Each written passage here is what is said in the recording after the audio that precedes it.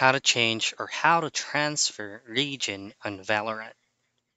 Now, if you go directly into Valorant via the Riot Games, you won't be able to immediately change your counter region.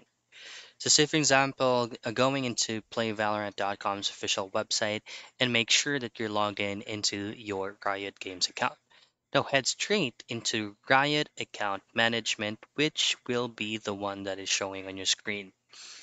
Now, from your Riot ID, just simply scroll down, and then under personal information, you will be able to see that you cannot do anything from country/region.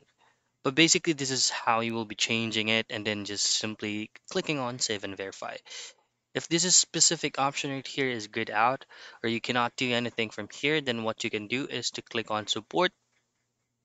Now scroll down, go into support tools, and then go into transfer region. So this process is going to be sending a request directly to Riot Games Valorant support that you'd like to change your or to transfer your current country or region.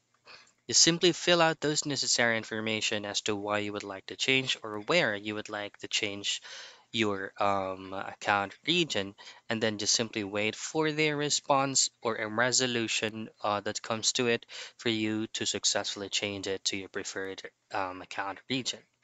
And that is how you transfer change your Valorant Riot Games account region.